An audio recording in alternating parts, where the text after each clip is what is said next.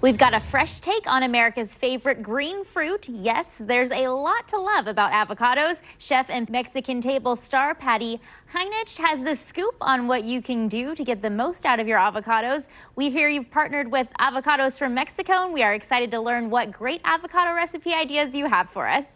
Hey, thank you so much for having me on today. I don't know if you saw Avocados from Mexico new commercial during the big game where they start their new campaign, which is called Always Good. And it shows that when you add avocado to anything, it just makes anything so much better. And it's always good and it's always fun. Because my favorite brand of avocados from Mexico, they have the good fats that you need. They have nearly 20 minerals and vitamins that are so good for you. Avocados really make everything so much better. So here I have a guacamole, an appetizer, a bowl, and a dessert. And people tend to think about guacamoles as only one way to make guacamole, with tomato and cilantro, jalapeno, a little bit of lime juice, which is of course delicious.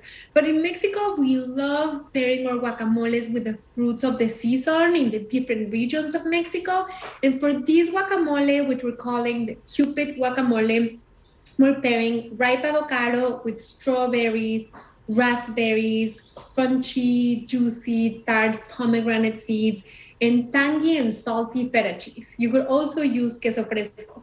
And this combination of sweet, tart, savory, salty, it's so addicting. You can eat it with chips, you can eat it with a tostada, you can eat it with a toast. Then we also have an appetizer, which is actually very filling. The barbecue chicken, pineapple, and avocado bites, which you can top on top of tortilla chips or tostadas, or you could also tuck the barbecue chicken, pineapple chunks, and avocado into a crunchy baguette. That would be delicious too. And then bowls, because bowls are so hot these days. Everybody's loving eating bowls, and I can't think of a bowl without avocado. And here we have a black bean and quinoa bowl with avocado. It's such a delicious combination, very easy to put together. And then desserts. You know, avocado goes really well on savory, but also on sweet. It is a fruit that loves the company of other fruits. So if you whirl together ripe avocado with fresh or thawed from frozen pineapple, bananas, and any milk that you may have at home. If you want it tropical, you can use coconut milk or almond milk.